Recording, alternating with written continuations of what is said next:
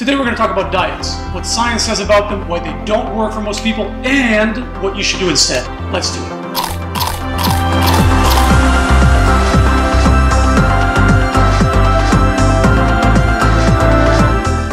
We've all been there. We look in the mirror, we don't like what we see, we decide today's the day.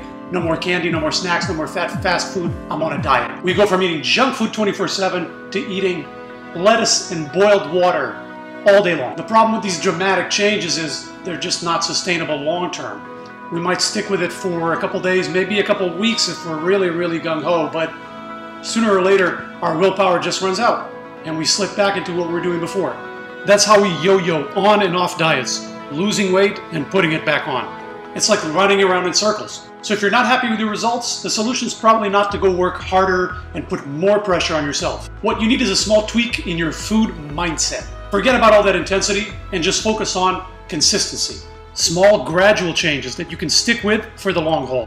Forget the miracle diets and the promises of quick, easy results. Forget all the shortcuts and all the tricks. If you hear any of those words, run. Instead, you want to focus on moving forward one step at a time, steadily. A 2017 study found that people who lose weight slowly but steadily go on to lose more weight than those who yo-yo up and down, even if the yo-yos include big drops. So don't stress out over that one weekend where you had too much. If your diet is consistent overall, one slip, not a big deal. And don't focus your energy dieting for the short term, right before the summer to look good in the bathing suit or to fit in the dress for the one specific party.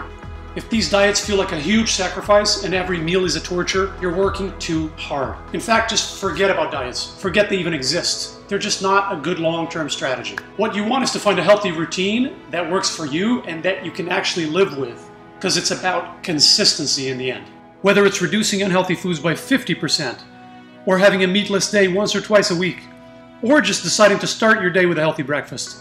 A modest but realistic change that you stick with is a better strategy than cutting everything for a week only to rebound after. Once that small change becomes the new normal, then you can go one step further. 10% improvement today, another 10 next month. Before you know it, you'll be at 80 or 90%. Remember, consistency always beats intensity.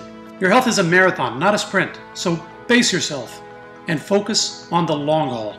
Did I mention consistency? Every step up that ladder of small improvements helps you adapt both physically and psychologically to your new healthier habits. And that builds your self-esteem gradually and makes the next steps easier and more natural. Okay, good? We got it? Oh, forgot to mention consistency. It's about consistency. What's that word? Consistency. It's consistency. Consistency. Consistency.